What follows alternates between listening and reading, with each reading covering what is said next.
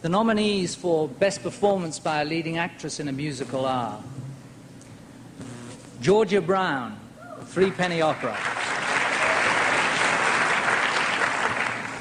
Tyne Daly, Gypsy;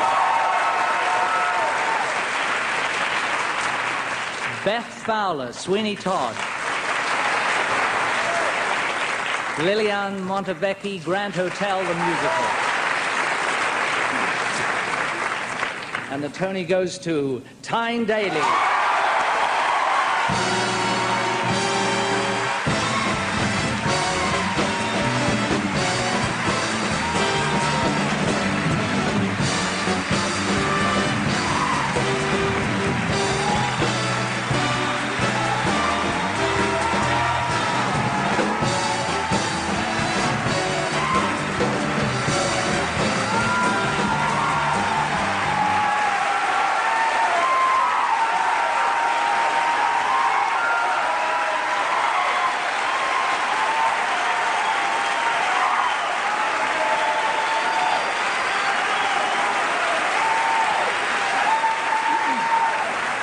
I got 30 seconds for a 36-year-old fantasy.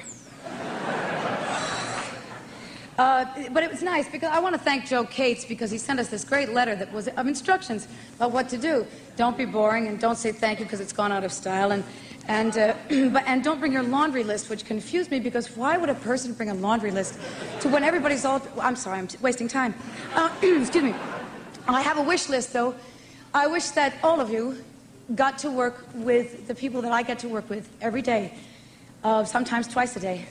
There's about 200 of them that make it happen every night. There's the people that take care of Theoni's costumes, you know, and there's the people that take care of the music. There's all the guys in the orchestra. There's Eric, who's looking out for Eric Stern, who's looking out for Julie Stein's music, and our stage managers, Tommy and Craig and Jim, who look out for the whole play. I'm wasting time. Hell, I'm sorry, I'm not supposed to make a list.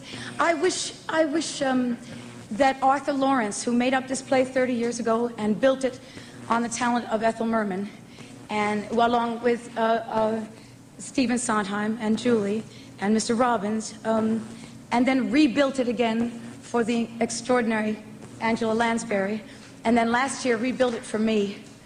I wish that he would get the recognition from this community that he deserves for excellence, because his passion and his energy and his devotion to the theater is an amazement to me.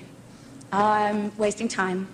I wish that my children, Elizabeth and Catherine and Alexandra, knew how glad I was that they'd chosen me out for their mother. I wish to thank George Sanford Brown, even though thank yous are out of fashion, for very, very private reasons.